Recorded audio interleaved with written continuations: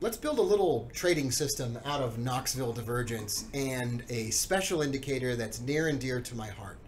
We talked about pivot points and daily and monthly and weekly pivot points before, but now I want to talk about intraday pivot points, which are available right inside your indicator package.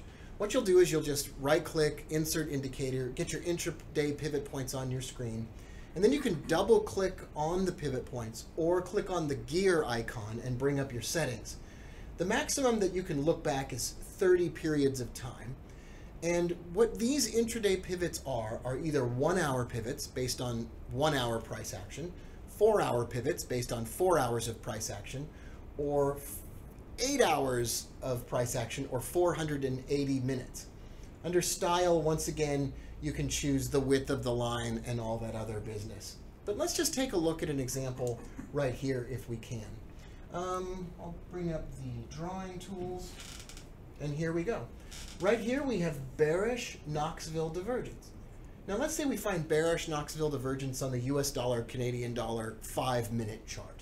What might be some great profit targets? Well, at the time that Knoxville divergence was printed, we have a missed 1 hour pivot right there. That's a perfect target for a short-term scalp. We also have a brand new 4 hour pivot in green right here. That's beautiful. That's a great price target. Or we have an 8 hour pivot right down here below. Now, our favorite kinds of intraday pivots